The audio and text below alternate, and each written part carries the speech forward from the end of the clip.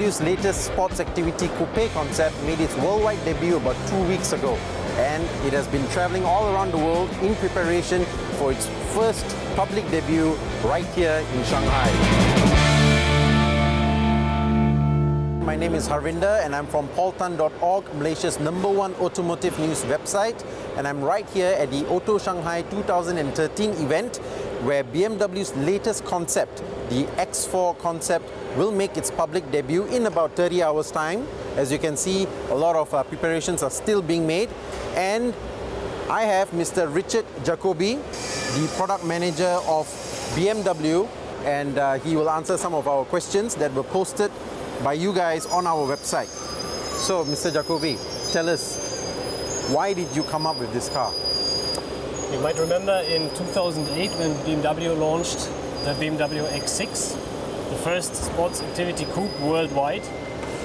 This concept turned out such a great success that actually we decided to transfer this concept to a lower vehicle class, and therefore next time we will present the BMW X4. Who do you think would buy a car like this? Imagine a customer looking for a mid-range SUV, and he looks for something unique, something really sporty with a real emotional design.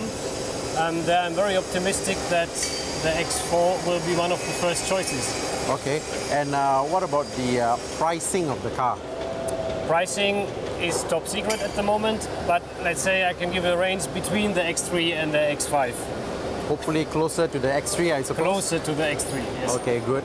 And what about the launch date? Because I understand by looking at this car, it looks very much production ready, so it should be soon, but when would it be? Launch will be next year in 2014. Okay. Thank you so much, Mr. Jacobi. Thank you very much. Okay. Okay, now we'll get some design-related questions answered. Hi, Sebastian. Hi, nice to meet you. This is Sebastian Sim. He's from the BMW design team. So, Sebastian, talk us through the design of the car.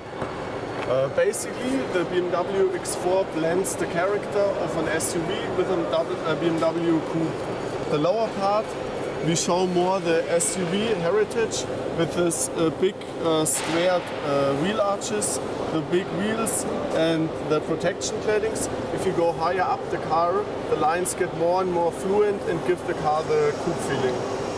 Okay, what about the side profile of the car? Basically, we made a new interpretation of the sickle line to highlight the rear wheel and to show more muzzle. It also helps us to give more shoulder on the rear part of the roof. What about the front? Anything new that is on this concept? We made new interpretations of the double round headlight with a more squared form and more angle towards the inner to give like a good X stance. Then we indicated a shark nose on the kidneys. This also helps to get even more air into the cooler. And on the lower part you see we put much love in the details, just to give this car a little bit refinement.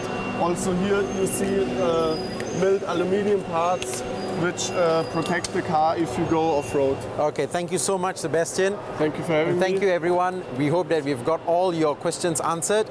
See you next time.